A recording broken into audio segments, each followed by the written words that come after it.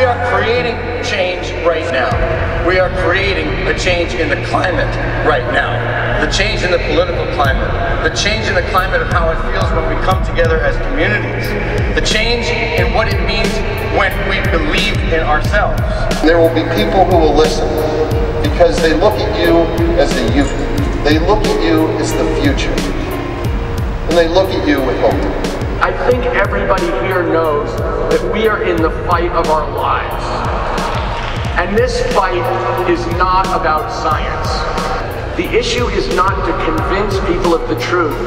The issue is to convince people of the importance of the truth.